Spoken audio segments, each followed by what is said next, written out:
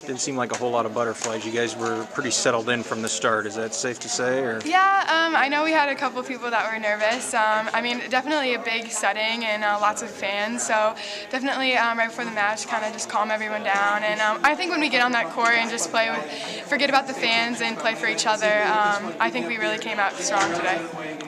Seemed like you guys were pretty scrappy today. You got touches on a lot of balls. Defense picked a lot of things up. You had to be pleased with that. Yeah, we definitely had some great passing today, which saved us on a lot of stuff. And those long rallies, they kept us alive. And just those kills coming down from those big rallies, it's a great feeling and gives us so much energy.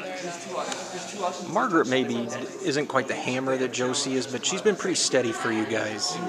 Definitely. You know, for somebody who hasn't played in this setting a whole lot, she obviously played pretty well today. Yeah, she definitely saw those open shots, had some great defensive passes too, and got past those blockers' hands, which she had some nice cut shots, so she really got us some points today, which really helped us out, gave us a lot of energy too. How pivotal the end of the second set, because you're sitting down 21-19 there. Obviously, if they find a way to pull that out, it's a different little match, but obviously getting that gave you a little bit of a cushion.